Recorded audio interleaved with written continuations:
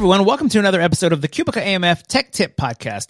This is a weekly podcast where we take you on a journey through the fascinating world of bowling technology and beyond. And as always, I am your host, Orly, and I have a very special guest today, a returning guest, David J. David J., welcome to the show. Thank you, Orly. Great to be here. Yeah, it's always good to have you on. So today what we want to talk about, David, was the next lane feature. So I guess first off, if you could let people know who might not know what that even is, a little bit about what that feature is. Sure.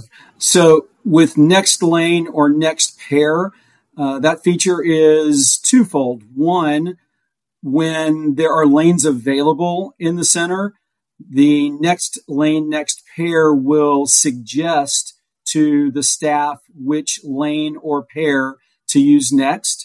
Okay. And secondly, if lanes are full, the notification will be, instead of what to use next, which lanes will be available next based on how the guests are playing, whether it's by game or by time. Okay. And before I go any further, my apologies. I didn't even say what you do for the company. So I'm so used to being on and asking you all the time where I'm like, hey, maybe people already know. But some people, if you do not know, David J. is a max training specialist. And if you want to just kind of briefly say kind of what you do, and I know previous shows, we do have other max training specialists and they also explain it, but somebody might be new to the show. So go ahead and let them know what you do.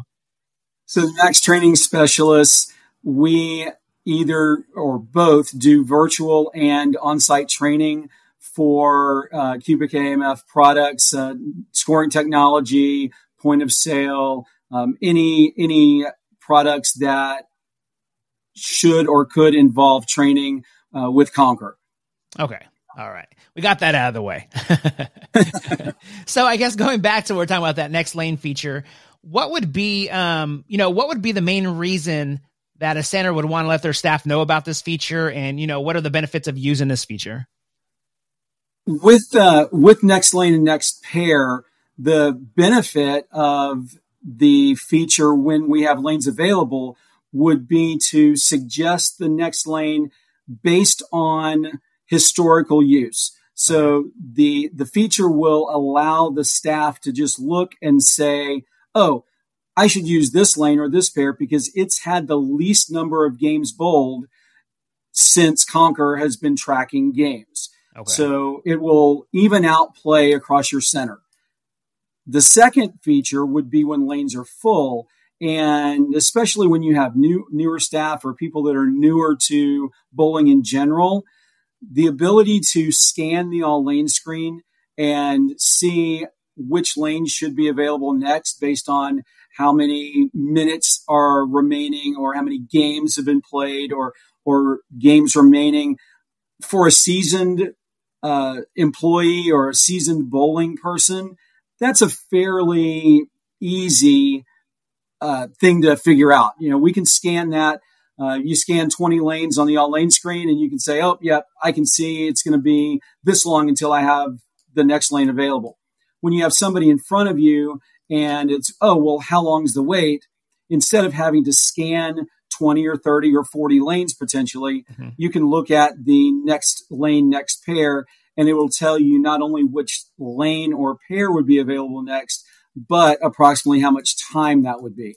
Okay. So if you think about it, not just from a scheduling standpoint, it's almost like, and I don't know if this is the best comparison, but when you have like car tires, you want to keep them rotated for maintenance reasons. You don't want them to wear. So I guess this is almost like a maintenance part of it too, right? Because if you're not a super busy center and you're just like, oh, I'm going to put the person on in front of the, right directly in front of the counter every time, eventually those pins are going to wear out faster or the lane, you know what I mean? So you're exactly right. And when we start talking about this in centers, I always get the response of, oh my gosh, yes, I always give out these lanes first, or we always end up with people on these lanes for whatever reason. Everybody has a favorite number, or we want to put people, away from offices or close to the snack bar, whatever it might be.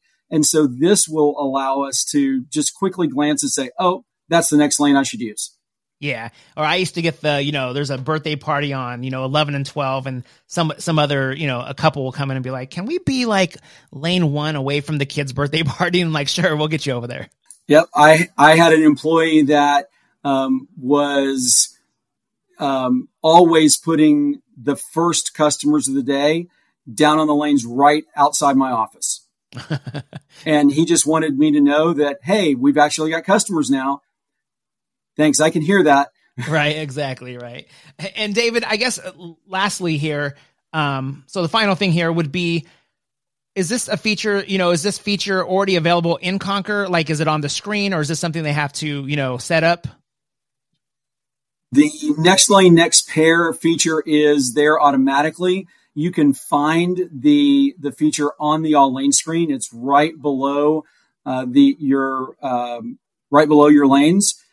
The setup is automatic. It will automatically perform, especially when lanes are available. Now, when lanes are full, there are settings that will determine when lanes should be available.